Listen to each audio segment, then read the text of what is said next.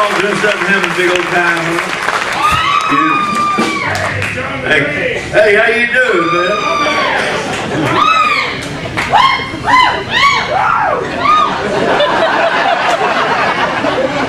We're hooking up after the show.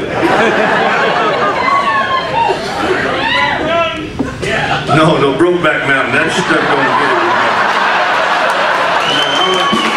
As a matter of fact, I wasn't even talking to you. I was talking to the row of girls in front of me. Johnny Lee don't play that. Ain't nothing coming in the back door here.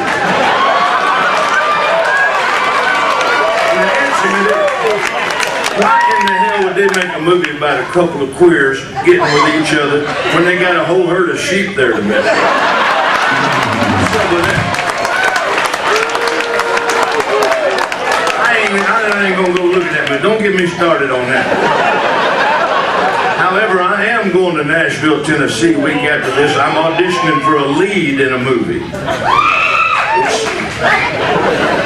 It's not a takeoff on Brokeback Mountain, but I'm doing this kind of like a sequel thing. It's about a cowboy that's having a relationship with his horse. Hey, I think it's a great script, man, because if it don't work out, I still got to ride home.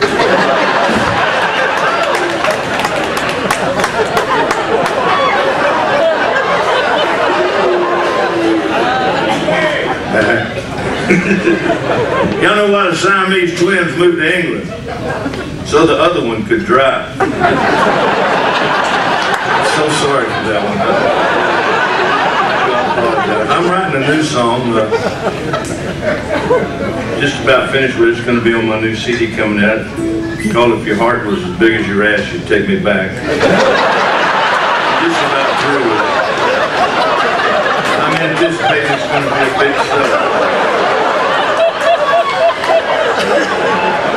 And then that other one, I just wrote this, and it's going to be on the, I married a moonshiner's daughter, and she made me liquor all night.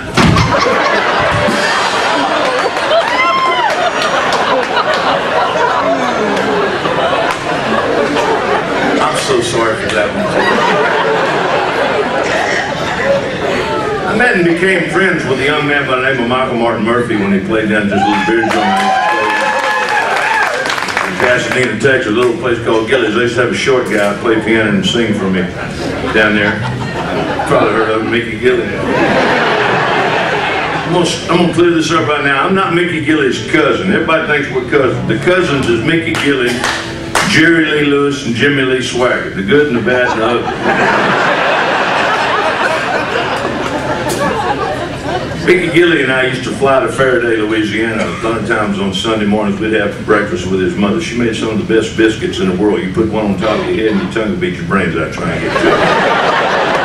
And I went down there one time, and Jerry Lee and the Reverend was there. But they were kind of uptown country people. You see, they had them a three-hole. This was like in the wintertime, and we was having breakfast. Now Jerry Lee Lewis gets up from the table, excuses himself, and goes out to the three-hole. That's okay, you know. Then he comes running back in the house and gets him a coat hanger and straightens it out, and he's headed back out to the three-hole with his coat hanger. My curiosity got the best of me then. I followed him out, and I opened the door in the three-hole, and he was in that center hole, digging down there with the coat hanger. I said, "Killer, what are you doing, man?" He said, "My coat fell down here." I said, "Man, you ain't gonna wear that thing, are you?" He said, "No, but I got a biscuit in the pocket."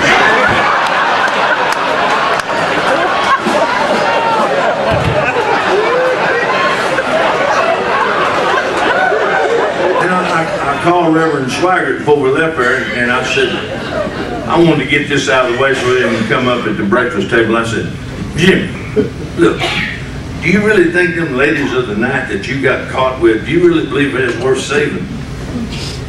He said, oh yes, brother. Yes, brother, deep down in my heart, I do. I said, "Well, look here, me and Gilly's flying up there this afternoon. Save us a couple of them."